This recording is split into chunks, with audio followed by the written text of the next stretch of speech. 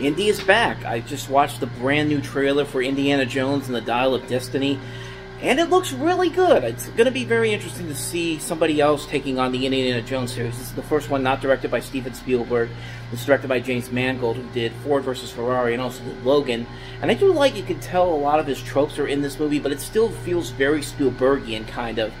It's also going to be great to see Harrison Ford take on this role one last time. I do like the de-aging that they do in this movie, where he looks kind of like what he did back in the 1980s.